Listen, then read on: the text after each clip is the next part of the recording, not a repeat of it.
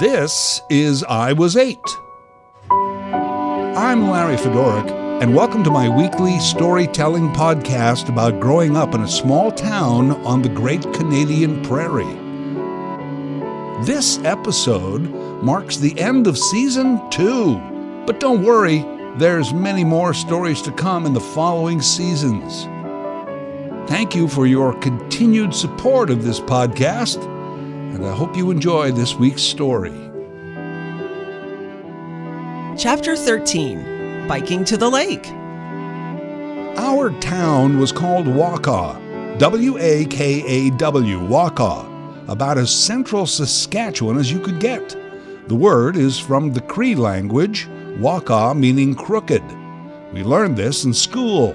And it was about as much homage as we paid at the time to the peoples who were first on the land. We also learned in school that Wakaw was a palindrome, the same frontwards as backwards, W-A-K-A-W. Of course, Wakaw is part of the world's longest and most clever palindrome. Let me see if I can remember it.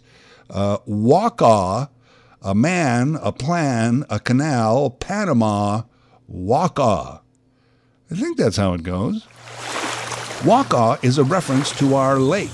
Before the town of Wakaw, there was Wakaw Lake. The lake was before the town, of course. The lake was a long and thin and, yes, crooked body of water that hundreds of years ago might have been mistaken for a river. It is a lake. It is where us town kids spent many a glorious summer day. I never understood why the town wasn't built around the lake. What a lovely spot it would have been for a town.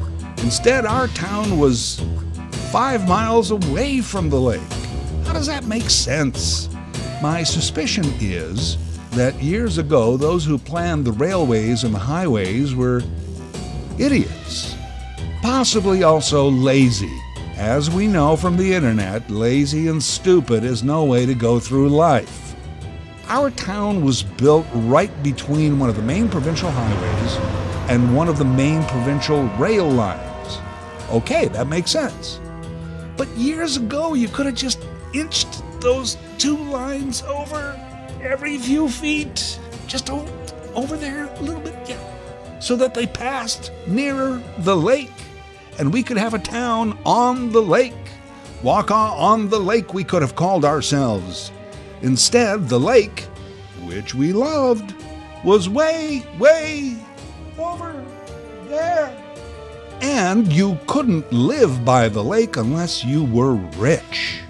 Your money was spent on a home in town. Only rich people could afford a second home 5 miles down the road at the lake. It's ridiculous. Planners were lazy and stupid, in my opinion. Never occurred to them, or they were too lazy to figure out how to go nearer the lake.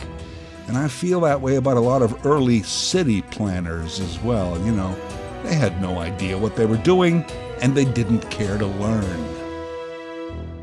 If you owned a home by the lake, you called it a cabin. Some parts of the country call it a cottage. You have a cottage by the lake. In Saskatchewan, you have a cabin. I prefer the term cottage, but down the road, where the town should have been, were many cabins. Cabins by the lake. Some of the townsfolk had cabins there, but mostly cabins were owned by people from the city, largely Saskatoon, the rich, spoiled, hoity-toity kids from the city who invaded our beaches every summer, and the high school boys who pursued our womenfolk.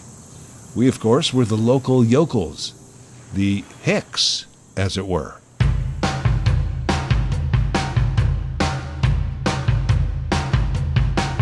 The biggest area around Wakaw Lake was called Poplar Beach.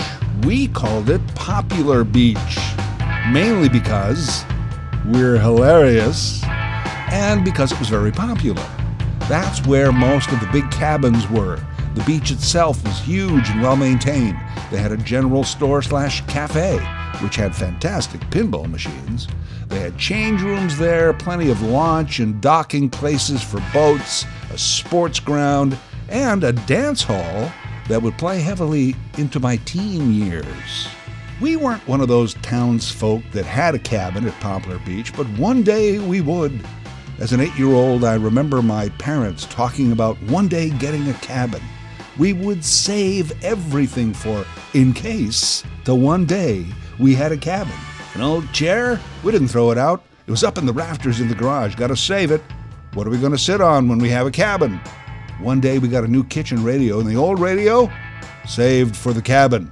An old dresser? I'm going to paint it up and save it for when we get a cabin. Nothing ever got thrown out. Actually, not a bad way to go, I guess, as opposed to our disposable society today, but wow, it was nuts. Did you just bend that wire hanger? What if we need a hanger one day at the cabin? Sorry. As a kid, I never had the experience of our own family cabin, but after I grew up and moved away, my parents did get that cabin by the lake. I visited once, and it was like a museum of my childhood. Everything they had saved was in there, fully furnished in the decor of when I was 8. It was fantastic.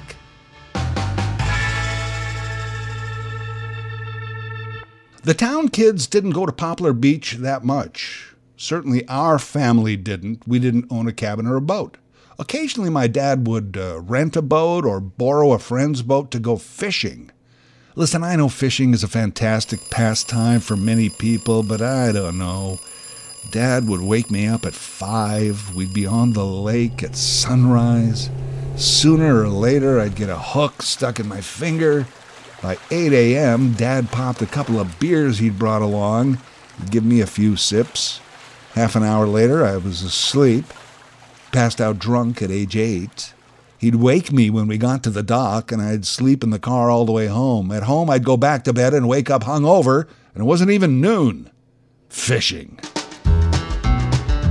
No, the kids didn't go to Poplar Beach much. For one thing, it was 5 miles from town. My point again on that about the town should have been, that's a hell of a bike ride for a kid, 5 miles. A bike ride on a busy gravel road, no less. You know, years before we were all born, a kid named Roddy McIntosh was biking on that road, and a car kicked up a stone and took out his eye. Another kid, Ivan Dulger, was hit by a Pepsi truck there and killed. We believe those stories. I did have to ride that gravel road on occasion on my bike. If I saw a car coming, I would ride my bike into the ditch, drop it there, and run 20 yards into a farmer's field until the car passed. Took a lot of extra time, but better safe than sorry, better alive than dead. Us local kids, well, we had another spot on the lake just for us. Scott's Point. The way the crooked lake bent around, Scott's Point was maybe a mile from town. Quiet dirt road, hardly any traffic, no stones to take your eye out. No city kids knew about it. No one much boated or fished around there. The beach was tiny, but there was a beach, a beautiful area of sand put there by the owner of the property, Dr. Scott. Yes, it was private property, but no one had lived there for years, and no one enforced dozens of school kid trespassers spending a summer day there.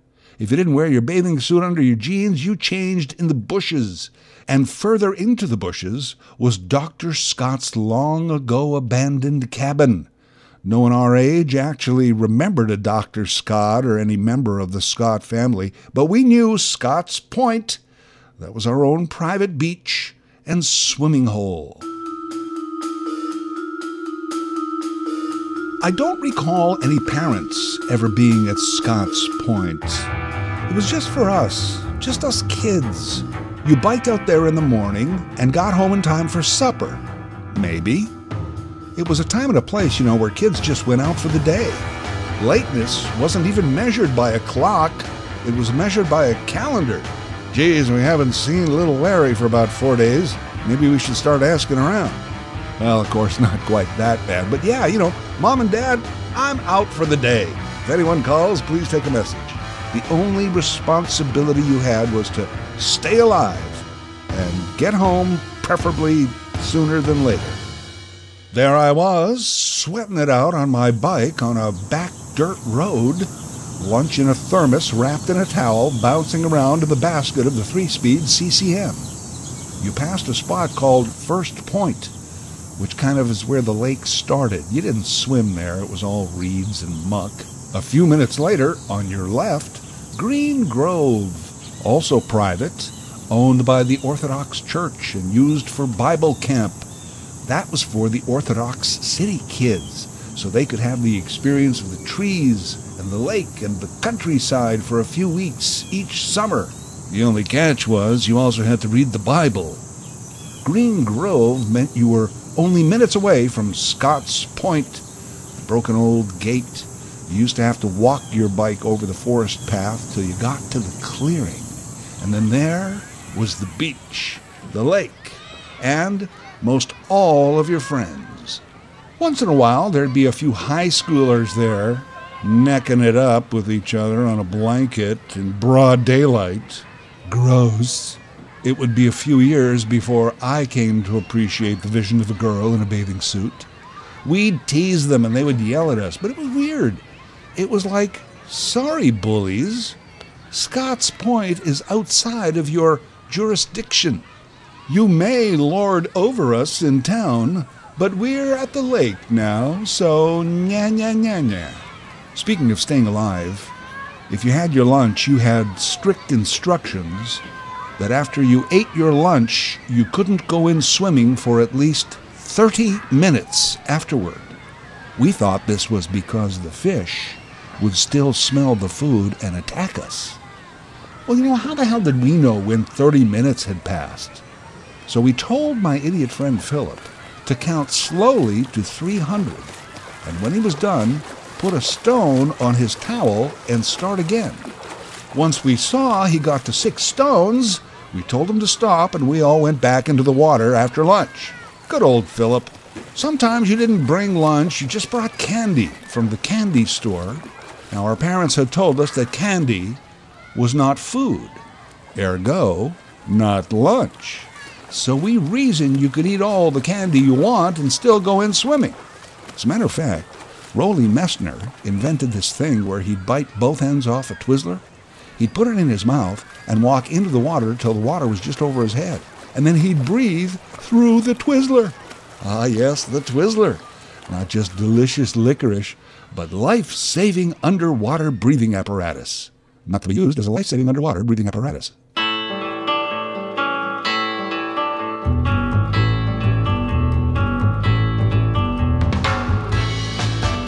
Biking to the lake, and days at Scott's Point.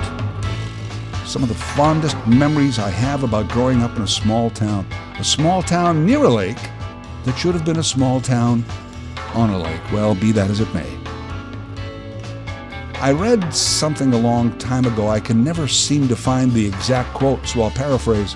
The greatest thing about happiness is the feeling that you'll be like this forever.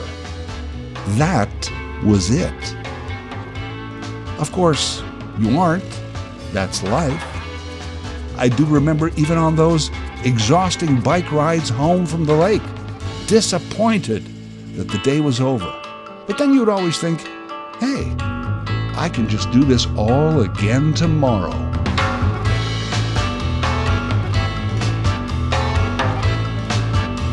I Was 8 is a weekly series written, produced, and voiced by Larry Fedoruk. A new episode every Thursday. Share your stories with Larry, or if you like, share Larry's stories with a friend.